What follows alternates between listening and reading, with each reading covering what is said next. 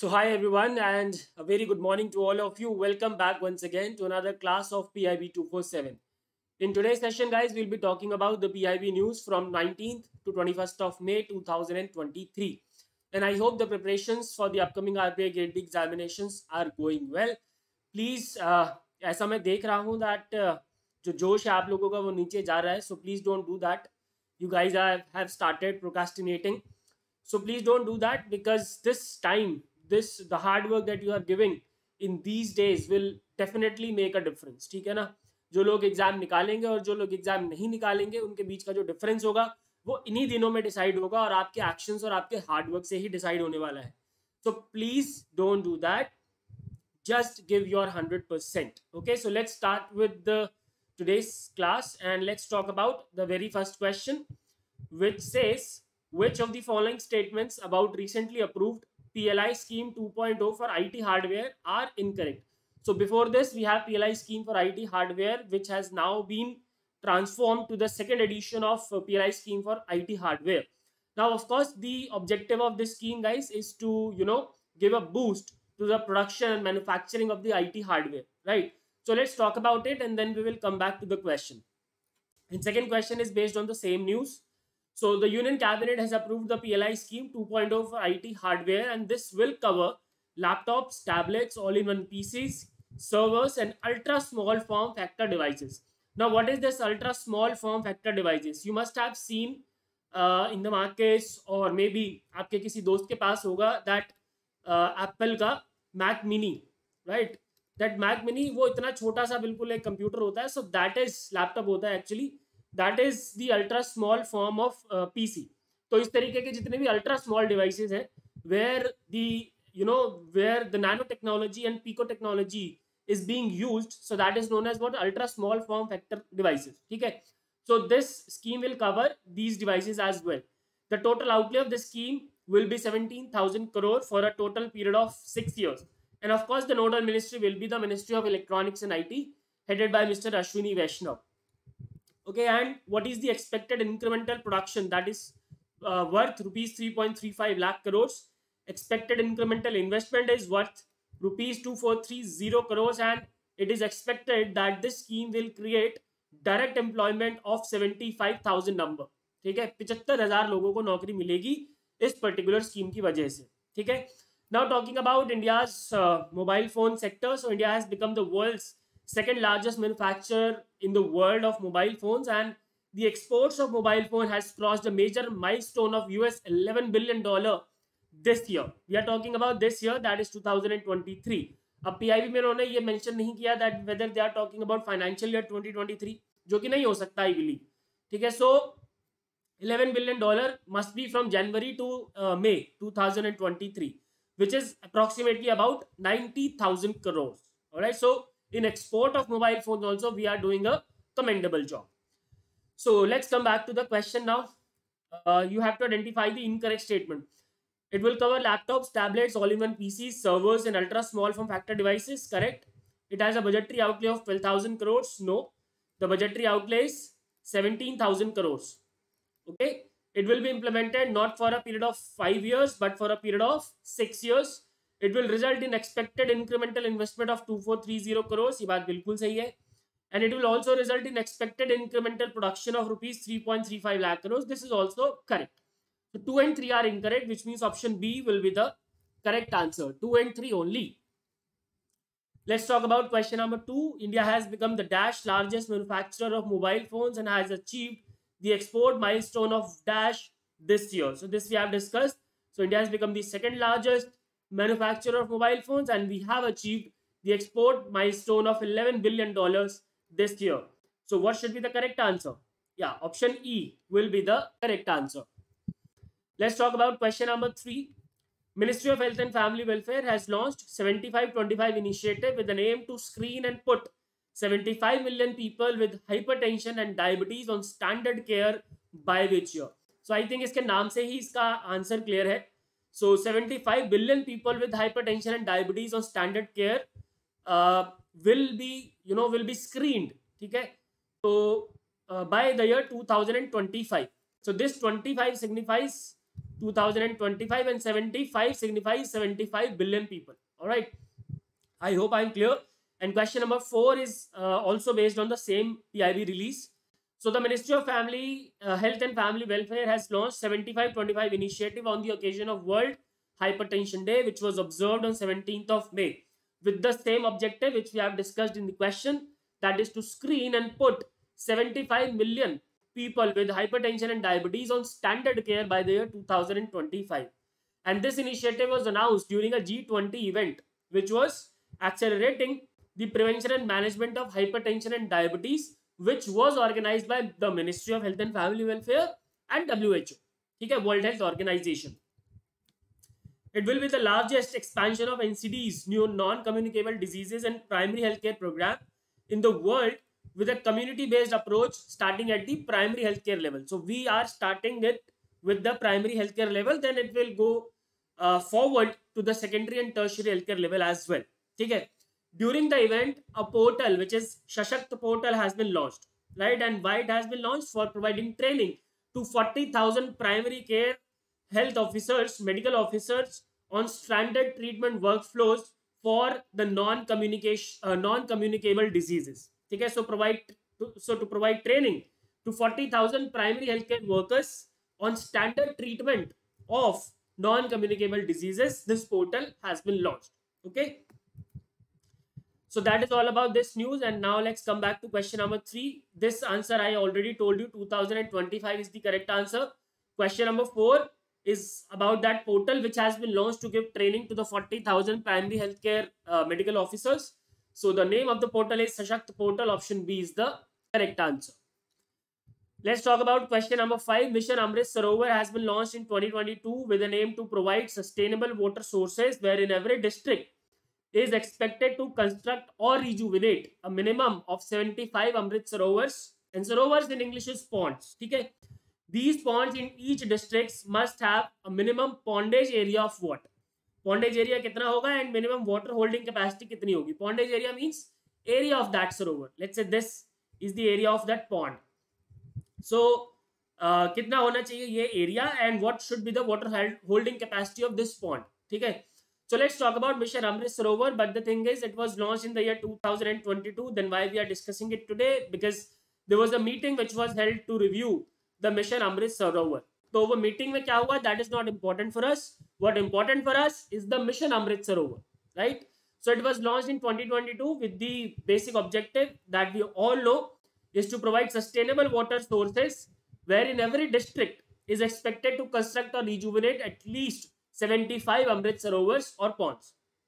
The target is to rejuvenate or construct 50,000 Amrit Sarovars across the country, and all these Amrit Sarovars must have a minimum pondage area of 1 acre, that is 0.5 hectares. So if the question is in the form of hectare, if the options are provided in the form of hectare, the answer would be 0.4 hectare. But if the options would be in the form of 1 acres, then the answer would be 1 acre. Okay?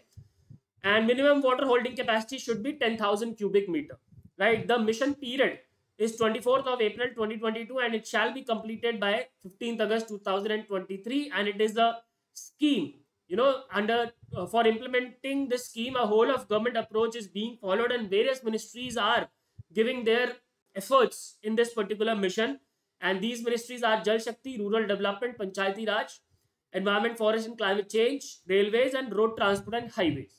All right, and the technical partner for this scheme is BISAG-N, which is Bhaskaracharya National Institute for Space Application and Geoinformatics. And from where the funding is coming? क्या government ने इसके लिए कुछ extra funding दी है? Have government provided any kind of extra funding for it or any kind of outlay for it? No. The funding is coming from the already implemented schemes or programs of the Government of India. That is Manrega and watershed development components. Some funding is from the 15th Finance Commission grant. Some funding is from Har Khet Ko Pani, repair, renovation and restoration. And some funding is from the public, that is crowdfunding or CSR funding. Okay? So I hope this is clear. And what should be the pondage area? So that's 1 acre. And what should be the minimum water holding capacity? 10,000 cubic meters. So what should be the correct answer? Yeah, option D is the correct answer. Question number 6. How much financial assistance is provided to each FPO under formation and promotion of 10,000 FPO scheme? Now, this question has come to a very big surprise to me. This PIB release has, surprised me a lot, because till now we have discussed, and we have discussed everywhere, that in the central sector scheme for formation and promotion of 10,000 FPOs, how much amount is given to FPOs for a period of 3 years, that is 18 lakh. अभी हमने पिछले government scheme के session में भी ये बात पढ़ी थी, आप लोगों की पीडीएफ में भी यही बात मेंशन है, इससे पहले भी मैं यही पढ़ता आया हूँ, पढ़ाता आया हूँ. But this time government is saying something different. This time they are saying that under central sector scheme for formation and promotion of 10,000 FPOs, we are providing rupees 33 lakh per FPOs, and I don't know from where this figure has come. कहाँ से ये figure आ गई, मुझे इसका कोई अंदाजा नहीं है, because I went through the entire document of this scheme after reading this release. But मैं अगर सारे amounts को जोड़ भी रहा हूँ तब भी वो 33 lakhs नहीं बन रहे हैं. If I was adding all those amounts which were different types of financial assistance is provided under this scheme, so if I would add all those amounts, I will not come to this number 33 lakhs. So I don't know how they are saying 33 lakhs, but ठीक है, सरकार कह रही है, माई बाप है तो हमें तो मानना ही पड़ेगा, और हमारी माई बाप तो है ही, साथ ही साथ एग्जामिनर की माई बाप भी है, तो एग्जामिनर तो यहीं से क्वेश्चन उठाएगा. ठीक है, तो अगर आपके एग्जाम में ये क्वेश्चन आता है और ऑप्शन में 18 लाख नहीं है और 33 लाख आपको दिखा है ऑप्शन में, तो आपको आंसर मार्क करना है 33 लाख. अगर दोनों है ऑप्शन में तो भी मैं आपसे यही बोलूंगा कि आपको आंसर मार्क करना है 33 lakhs, because as per the recent PIB release, from where there are high chances that the examiner will make the question. ठीक है, so you will mark the answer as 33 lakhs. ठीक है, so this is the problem with the government schemes. You guys continuously आप मेरे को बोलते रहते हो कि यार बार बार अपडेट मत किया करो, बार बार अपडेट मत किया करो. बताओ मैं क्या करूं, जब सरकार डेली कुछ नया नया अपडेट दे देती है, so I also have to update the PDFs, and I also have to give the update to you, because अगर दवाई नहीं दूंगा तो फिर आप बाद में गाली दोगे कि भाई ये तो पढ़ाता ही नहीं है ठीक से, isn't it? So ऐसा चल रहा है इसमें. तो चलो आओ इस स्कीम के ऊपर हम आए क्यों हैं ये बात कर लेते हैं. because 1100 new FPOs in cooperative sector will be formed as announced by the government under this particular scheme only, and it will realize the government's vision of Sahkar se Samriddhi, right? The target of establishing these 1100 additional FPOs has been allocated to National Cooperative Development Corporation by the Ministry of Agriculture and Farmers Welfare. ठीक है, और यहाँ पे बात मैंने लिख दी है, पूरी नहीं लिखी है. 33 lakh is provided to each FPO and 25 lakh per FPO is provided to cluster-based business organizations. All right. So yeah, the answer is 33 lakhs. Option D is the correct answer.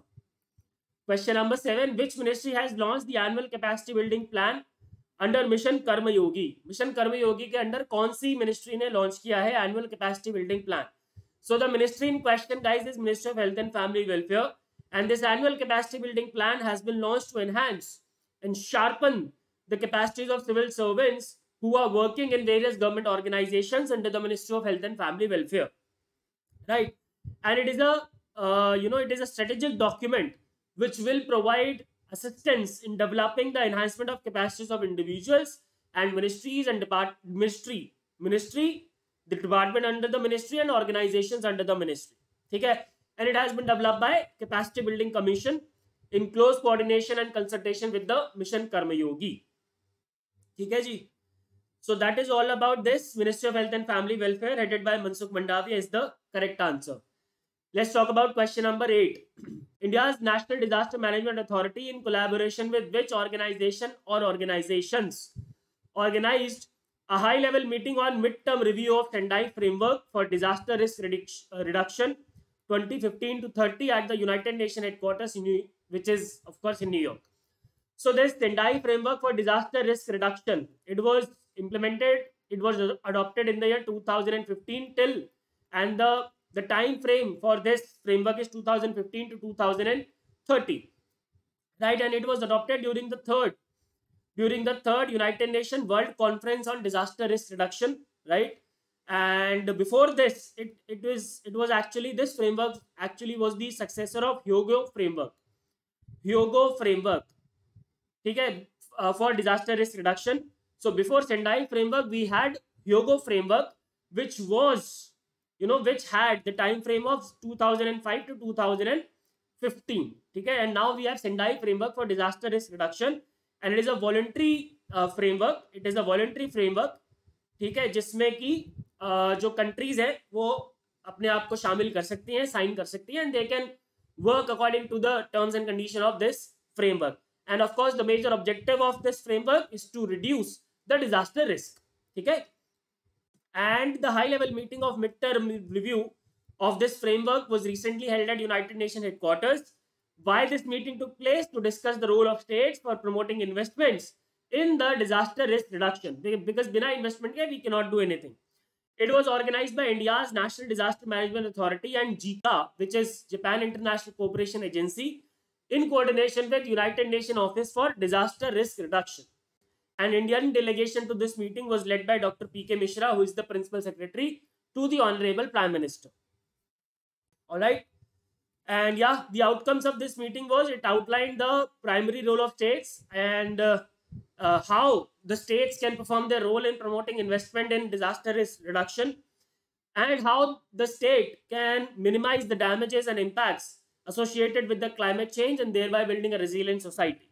Right. And it called for every state's responsibility. Now, what type of this responsibility? Of course, to reduce the existing risks and to prevent the risk, the disaster risk for the future generation. Okay, ji?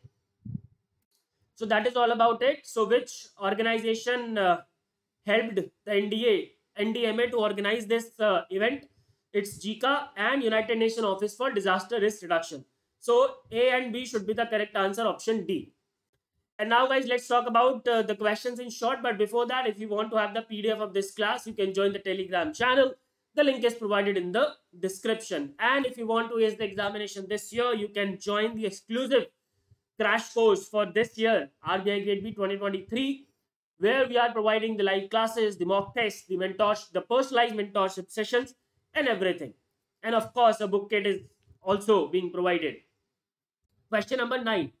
Where is G20 Research and Innovation Initiative Gathering RIC Conference on Scientific Challenges and Opportunities for Sustainable Blue Economy being held? कहाँ पे हुआ है RIC Conference? In short, RIC Conference कहाँ पे हुआ है?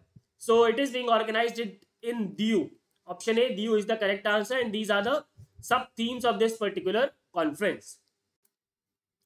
Where is Ministry of Ayush organizing National Ayush Mission Conclave for better coordination among stakeholders and strengthening the functioning of Ayush Health Wellness Center?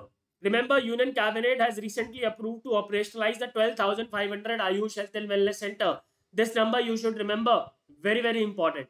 And this National Ayush Mission Conclave under National Ayush Mission took place in New Delhi. Option D is the correct answer.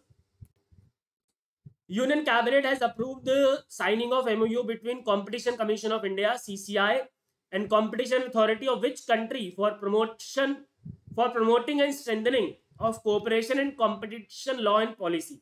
So इस तरीके के MOU CCI करता रहता है. Such MOUs are being done regularly by CCI. This time it has been done with Egypt. Option A is the E is the correct answer. Question number 12. Union Cabinet has approved another MOU between Institute of Chartered Accountants of India, ICAI, and Accounting Authority of which country to establish mutual cooperation for the advancement of accounting knowledge, professional and intellectual development. So again an MOU, and this time it is Maldives. Option A is the correct answer. With which economic bloc is India working to resolve carbon border adjustment mechanism issue?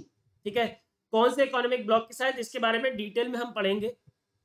ठीक है, तो अभी इसके बारे में जितना आया था मैंने ज्यादा नहीं लिया है, because that is not much important for our examination, that is RBI Grade B 2023. So we are doing it with European Union. Option B is the correct answer. With which international organization has Cabinet approved signing of project collaboration agreement on assistive technology? कौन सी international organisation के साथ cabinet ने approve किया है an agreement on assistive technology, where that organization will provide the assistance in technology, right? So that's WHO, World Health Organization, headquartered in Geneva. How much subsidy government will be providing for the Kharif 2023 to fulfill its commitment of providing quality and subsidized P&K fertilizer to farmers, right? So kitna subsidy government degi for this Kharif season? So that's 38,000 crores. Option A is the correct answer. Question number 16. Which ministry or ministries have committed to come up with integrative health policy for the health and wellness of public at large? कौन सी ministry है ये? So we are talking about health and wellness. So the ministry must be Ministry of Ayush and Health and Family Welfare, and the correct answer therefore is option E, A and C. Which ministry has organized the Global Biofuel Alliance seminar on the sidelines of the third G20 Energy Transition Group working group meeting, which will take place in Mumbai, Maharashtra? So which ministry must be this? Can you, आप क्या अंदाजा लगा सकते हो? Can you guess the answer? Yes, I can guess it. Ministry of Petroleum and Natural Gas, headed by Hardeep Singh Puri. And the last question for today: where has the first interministerial committee meeting on World Food India 2023 been organized by the Ministry of Food Processing Industry? So again, the correct answer is New Delhi. Option D is the correct answer. Alright guys, so that is all for today. I hope all the questions and their explanations are clear. If you have any doubts, you can ask me in the comment section. Thank you so much for watching, and I will see you in the next session on Wednesday. Goodbye, take care, and God bless.